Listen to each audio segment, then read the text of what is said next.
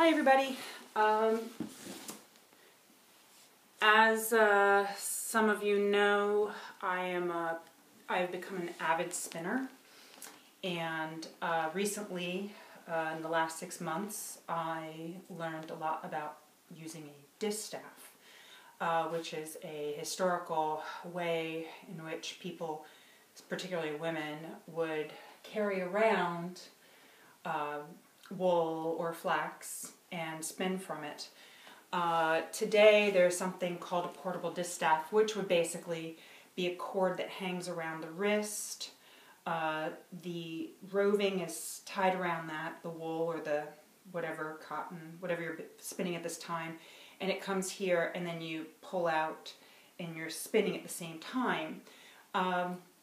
With a distaff, a true distaff, one that's not being held in the hand but maybe tucked in the belt, you actually draft with one hand and you're spinning the spindle with another hand. And that's very important because you actually have better control over what you're doing. It's like driving, the difference between driving an automatic vehicle and then driving a stick shift. You have a little bit more control on the gears and how to gear down or speed up depending on what you need. Anyway, to carry on, so I do a lot of spinning. I take my stuff to my doctor's offices and such lately, so I didn't want to carry around a distaff, a large one like this, and I have 3 that I made myself, and so I wanted to make a portable distaff, one that would come apart and I could put in a bag really easily, or it would be, well, multifunctional. So one of the big things is that you have to have it standing at some point. So this one I have has a base here, and I'm basically just going to take it apart and then put it back together, and you can all see how this works. So to start with, I'm going to take off the top here.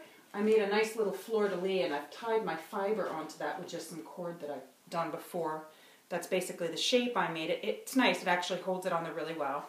There's a little dowel opening there. Then I take part this. I take this little guy here off. And the cool part is the legs fold up like so. Then I have this, which is just a little bit bigger than the legs together.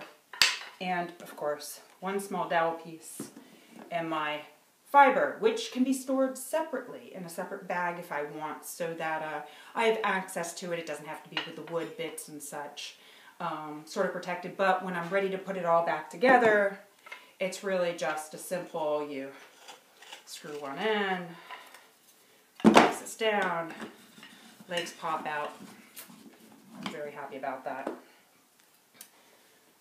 And probably, I don't know how long it took me, probably like 30 seconds. I have my portable distaff.